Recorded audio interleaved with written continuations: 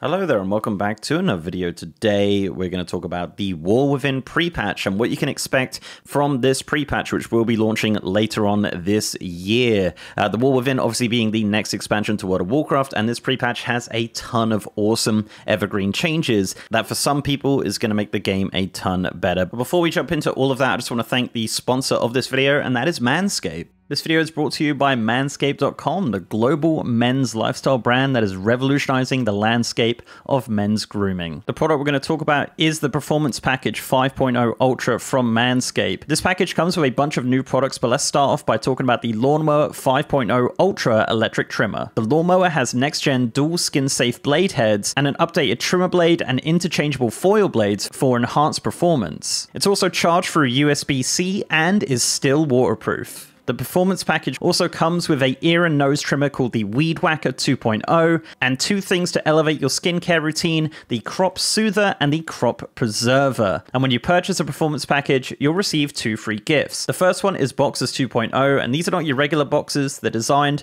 for ultimate comfort and style and come with the Jewel Pouch. And the other gift is the Shed 2.0, which is an amazing bag to keep all of your grooming gear organized and ready to roll. So join the 9 million men worldwide who have put their confidence in Manscaped for all things grooming and hygiene. Head over to manscaped.com to get your hands on the Performance Package 5.0 Ultra today. And when you use my promo code MrGM, you get 20% off and free international shipping, plus those two gifts I mentioned. That's 20% off plus free shipping and the two gifts with the promo code MrGM at manscaped.com. Trust me when I say it, your balls will thank you. Right, so yes, the War Within pre-patch is currently scheduled to be launching this summer, and there are a ton of awesome changes that we're going to get in this pre-patch that are confirmed as of right now. We're not in alpha yet, so obviously once we get into alpha, we'll have a little bit more knowledge on what we can expect from the pre-patch, but from all the information at BlizzCon and obviously now the 2024 roadmap, we've got a pretty good idea of what to expect from the War Within pre-patch. So let's just jump into it. The first thing is going to be a world event. There's going to be some sort of pre-patch event for the War Within. Obviously, previous pre-patches included, like, you know, invasions around Azeroth and bosses in Icecrown and things like that. So we could probably expect something like a Nerubian invasion from the Nerubians of Kaz Algar. Probably some catch-up gear, probably some leveling potentially, and of course we can always expect some new transmog and mounts. No doubt the pre-patch event will be pretty enjoyable, of course, and will involve the whole of Azeroth, which I always really enjoyed when they did stuff like that. So yeah, obviously no information as of right now, but we know it's happening, and that's pretty much all we know. The next feature you can expect in the War Within pre-patch is Warbands. Yes, Warbands are coming to the game in the pre-patch of the War Within, and this is by far my favorite, most hyped feature of the War Within. So essentially this is account-wide everything. A lot of the different systems of World of Warcraft will be going account-wide across all of your characters on your account. This is not limited to any amount of characters. This will literally be across your entire account. Some of the systems you can expect to go account-wide in the War Within pre-patch are things like the bank. There'll be a new account-wide bank, so there's no need to ever mail yourself anything ever again. This also includes reagents, and you can craft from the account-wide storage as well, which is fantastic. So you could farm a bunch of reagents on one character and then use them on the next. I love that so much.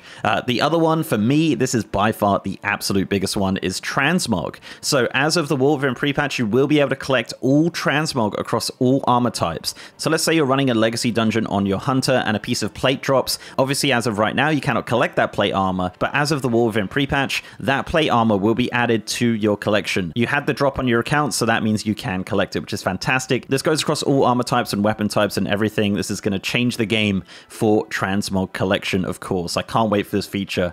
It's going to be amazing. I wish they'd add it now, honestly. It's so good. Another thing you can expect from Warbands is account-wide reputations. Now, there's a bit of a caveat here. A lot of people think this is going to be all reputations. This is not the case. This is actually starting with the War Within reputations and working backwards, starting with Dragonflight. Now, there's obviously a chance that we will get account-wide Dragonflight renowns as of the pre-patch, but that's yet to be seen. But yeah, this is going to start with War Within reputations and work backwards. So we're not going to get, you know, Thorium Brotherhood account-wide as of the pre-patch, but we will get it eventually. And that's kind of the thing that they said to us at BlizzCon. But yeah, kind of work in progress, I guess, the reputations, but definitely one of the features I'm looking forward to the most. Another thing we're going to get is achievements. So all achievement progress is now account-wide. Obviously, we have some achievements which are account-wide, but as of the pre-patch, all achievement progress will be account-wide, which is fantastic. Another thing we're going to get is flight paths. Flight paths will also be account-wide as well, which is really great. Just a very simple thing that's going to be really handy on all of your alts. Warbands also bring in a new item type called Warbound till equipped. So the way that these items work is that you can't sell or trade them, but you can give them to your own characters. Now, obviously, through the bank system that I just mentioned earlier, we're likely not going to see any of these until the War Within, but there is definitely a chance that they could add these to the world event to get some catch-up gear on your alts. So yeah, thought I'd mention them, but yeah, probably not going to be able to see those until the War Within actually launches. One thing as well you're going to see with Warbands is that you're going to get a brand new login screen. This is going to be so handy for jumping across alts. So really, it's just an aesthetic change here. You can have 4 characters on your login screen, just sitting around a campfire, and all of these characters could be on different realms. And yeah, it just seems like a really nice way to be able to jump between characters without switching realms all the time.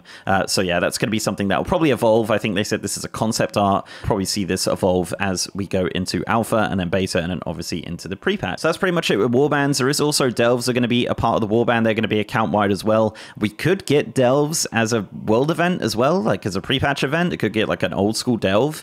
I don't know, but yeah, delves are also going to be a part of that, but that's probably going to be likely a War Within feature, of course. The next feature we can expect from the War Within pre-patch is dynamic flight. So this is essentially dragon riding, but this is the new version of dragon riding, the evergreen version of dragon riding. So the way that this works, as we believe, is that you will be able to switch between static and dynamic flight through a toggle in your spellbook. This will kind of give you an aura that will say like all of your mounts are now static or all of your mounts are now dynamic. Static flight being the kind of Burning Crusade regular flying, and dynamic being the dragon riding kind of ability active flying. As of right now in patch 10.2.5, there are 171 flying mounts which will be able to do dynamic flight as of the pre-patch. I'm going to list them all on screen. There's no way I'm reading them all out. I actually did a TikTok listing them all out, so you can go watch that if you like. But yeah, 171 mounts as of right now. Also, druids will also have dynamic flight as well. So I would imagine that's affected by that static and dynamic switch as well. But yeah, druids will be getting dynamic flight as well as all of those mounts as I listed. The dragon riding glyph system also is shifting into a evergreen system. That's pretty much all they've said about it, so we'll probably see more of that once we get into alpha,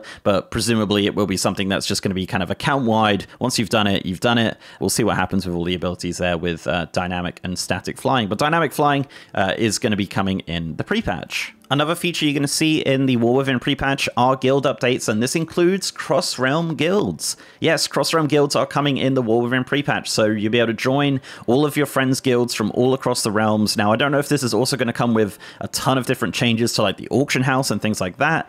That's yet to be seen, but we know for a fact that cross-realm guilds are going to be a massive feature in the War Within pre-patch. So yeah, get ready for that. That's a pretty exciting change, honestly. I can't wait to join my friend's guild and not have to move to their, you know, silly dead realm or something like that. It is nice to see that like realms as a concept are kind of going away as we go into the War Within. Another thing you can expect from the pre-patch are any class changes. So any War Within class changes will come in the pre-patch. As of right now, we don't really know what these are specifically, but obviously once we get into the testing phase, we will know some of these class changes that are going to be coming. I'm not sure if it's going to be any sweeping changes, but again, that's yet to be seen. The hero talent system is a feature of the War Within, and that will start at level 71. So we won't be seeing that in the War Within pre-patch. You could probably open the UI and see it, but yeah, you won't be able to pick any hero talents until we start actually leveling when the expansion launches, which is a perfect little segue to talk about the leveling changes. So as of the pre-patch, we will actually get Dragonflight as the default leveling experience from level 10, it seems.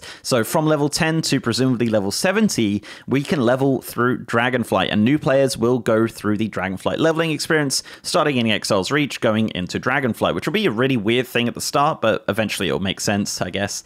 Similar to how Battle for Azeroth ended up being the, you know, default leveling experience. Speaking of Battle for Azeroth, that will obviously be added to Chromie Time as one of the options for players to level through if they choose, and Dragthir Evokers will also now start at level 10 as as of the War Within pre-patch. So if you want to get some boosted Dragthir evokers, go and make a ton of them right now, because yeah, as of the pre-patch, any new evokers will start at level 10. And the final kind of major change that we can expect from the War Within pre-patch are interface updates. There's a couple of little interface updates coming in the War Within, including the spellbook.